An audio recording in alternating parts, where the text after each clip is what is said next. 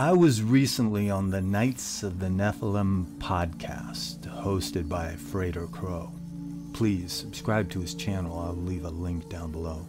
In our discussion, I had brought up how left-hand path philosophy lit a fire under my ass to live life to its fullest.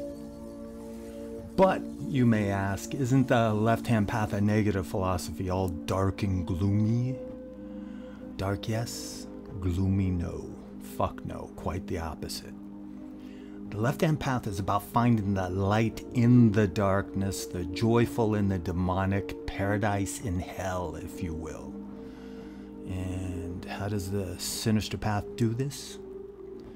Number one, by teaching those who practice it not to wallow in self-pity, thinking you're always being victimized.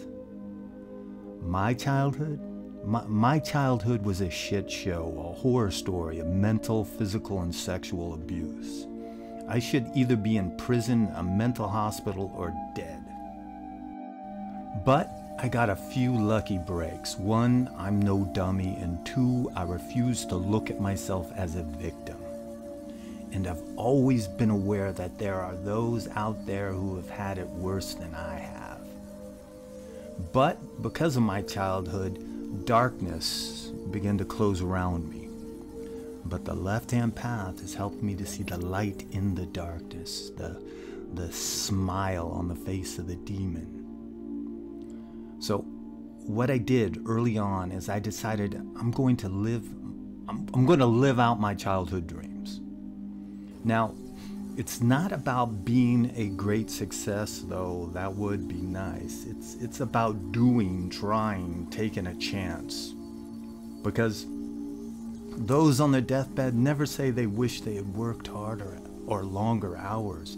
It's always regrets about those things they didn't do. So, I played in rock bands throughout the 80s.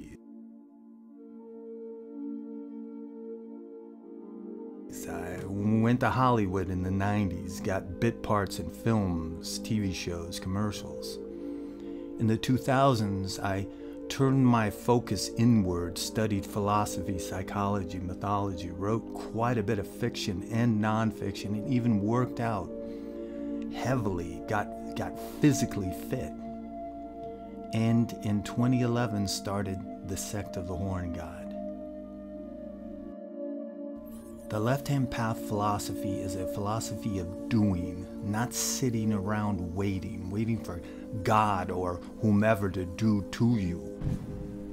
And this brings us to another major aspect of the path. The left-hand path is not a world-denying philosophy like the right-hand path. Sure, this existence could very well be an illusion, but we don't know for certain. And we don't know what comes next, if anything. So this is the existence we have, possibly the only one, so let's not waste it. Too many occult philosophers, past and present, share a world-denying philosophy, so their physical bodies and what happens to them doesn't matter. Crowley and Blavatsky come to mind. Blavatsky was obese and only 59 when she died. I am 60 years old. Now, you're not going to see too many 60-year-olds that look like me. Going so far into the darkness that you come out into the light is the objective. Coming to terms with the horror by feeling the pain and not denying it and letting it wash over you like a shower of blood. Then coming to terms with existence by not hiding from the storm but finding the calm within it. That is the objective.